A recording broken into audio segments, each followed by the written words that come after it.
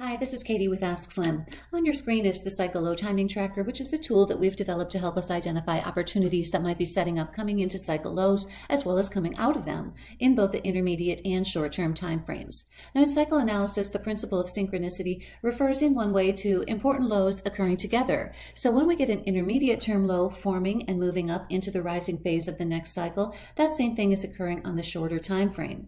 Because of the energy of these multiple cycles pushing up together into their new rising phases, there's the opportunity for some lucrative moves. So if you look closely at the Cycle Low Timing Tracker, you'll notice that an entire sector is showing up on here, and that is the semiconductors. We have Applied Materials, AMD, Broadcom, Micron, NVIDIA, and the Semiconductor ETF, the SMH, all showing up in various boxes on here as they go through the bottoming process on their respective charts. Let's take a look at the Semiconductor ETF, the SMH.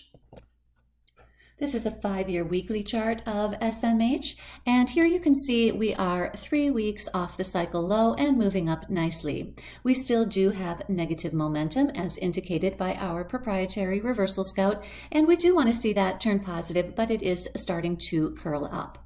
Now, this prior cycle was negatively configured with a left-hand translation, meaning that the cycle peak occurred over here at the beginning of the cycle and then spent the whole cycle declining, ending up much lower than where it began. Therefore, the probabilities favor not being able to take out that prior cycle high, and for that reason, we are projecting only up to the top of this resistance zone at about $250.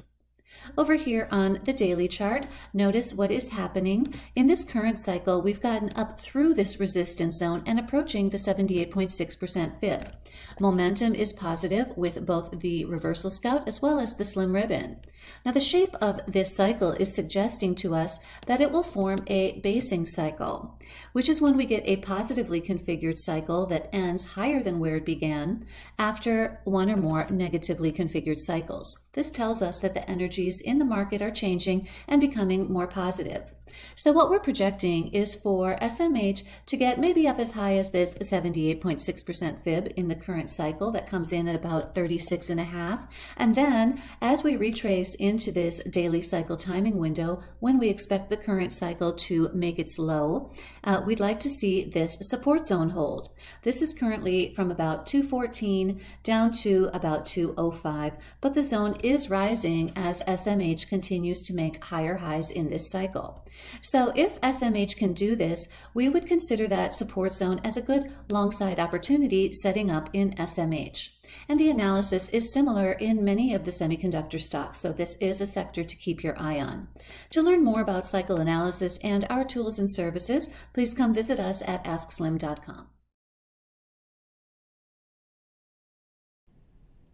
Super work, Katie. You really get a sense for how valuable that cycle low tracker is looking at that. Katie knows this stuff as well as anybody, and she is a great teacher. So give Katie kudos on that for sure. Just absolutely great work, and she is terrific. She's going to be bringing a lot now about combining our analysis with option trading, and she's beginning to do that in our Discord channel and creating some videos on that. So Katie, just a super cycle analyst and a great teacher. Thanks for that.